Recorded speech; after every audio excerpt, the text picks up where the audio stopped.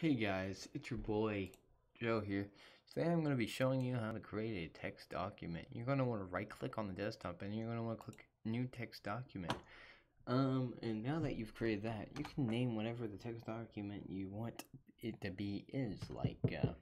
For this example, we're going to call it text.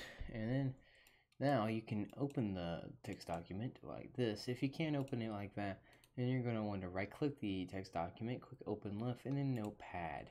If you don't have that option on the screen, you can right click it, click open left, and then choose another application. Scroll through here and you'll probably be able to find the notepad. If you can't find it even then, you can click look on another app on this PC, type in note.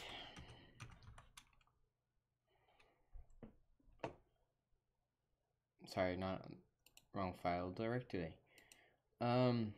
You can go into here, go on your C drive. You're going to want to go to Windows and then type in note.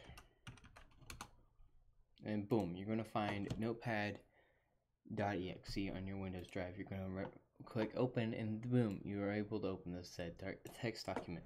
Now if you want to open and said text document with a different program, like say Notepad++, you'll have this option, but let's say that you installed it in a different way where you don't have that option. You can click choose another application and scroll down until you see Notepad++.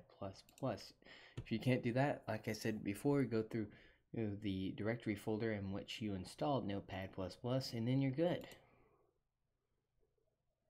Boom, you have Notepad++.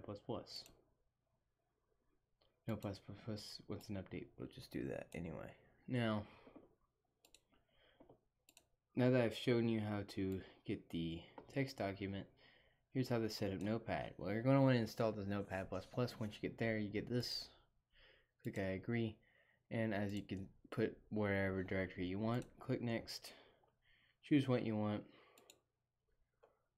And boom. Create a shortcut on the desktop.